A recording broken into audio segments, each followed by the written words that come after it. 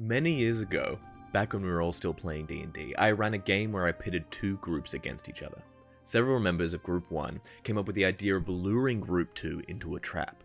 You remember the Hand of Vecna and the Eye of Vecna that were artifacts in the old D&D world, where if you cut off your hand or your eye and replaced it with the Hand of Vecna, you'd get awesome new powers. Well, Group 1 thought up the Head of Vecna. Group 1 spread rumors all over the countryside, even paying bards to spread the word about this artifact rumored to exist nearby. They even went so far as to get a real head and place it under some weak traps to help with the illusion. Unfortunately, they forgot to let all the members of their group in on the secret plan. I suspect it was because they didn't want the druid to get caught and tell the enemy about this trap of theirs, or maybe because they didn't want him messing with things. The druid in Group 1 heard about this new artifact and went off in search of it himself, I believe to help prove himself to the party members.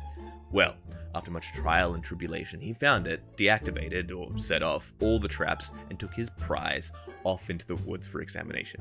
He discovered that it did not radiate magic, a well-known trait of artifacts, and smiled gleefully. I wasn't really worried since he was alone and I knew that there was no way he could cut his own head off. Alas, I was mistaken, as the druid promptly summoned some carnivorous apes and instructed them to use his own scimitar to cut his head off, and of course quickly replacing it with the Head of Vecna.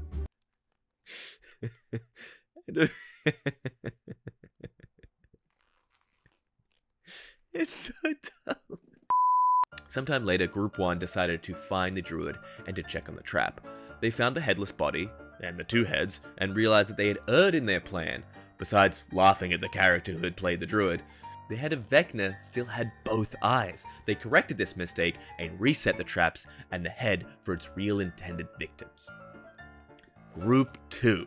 By this time, had heard of the powerful artifact and decided that it bore investigating since, if true, they could use it to destroy Group 1. After much trial and tribulation, they found the resting place of the Head of Vecna. They were particularly impressed with the cunning traps surrounding the site. One almost missed his save against the weakest poison known to man. They recovered the head and made off to a safe area. Group 2 actually came to blows. Several rounds of fighting against each other, arguing who would get the head cut off.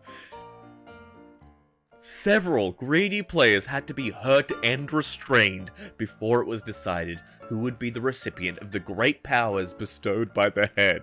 The magician was selected, and one of them promptly cut his head off. As the player was lifting the head of Vecna to place it on its new body, another argument broke out and they spent several minutes shouting and yelling. Then, finally, they put the head onto the character. Well, of course, the head simply fell off the lifeless body.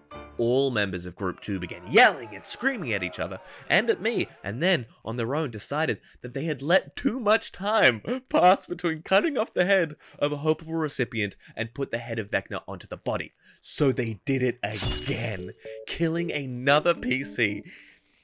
In closing, it should be said that I never even cracked a smile as this was going on. After the second PC was slaughtered, I had to give in. My side was hurting. And Group 2 blamed me for all that. So, let that be a warning to you. Don't let your head get cut off unless you really know what you're doing.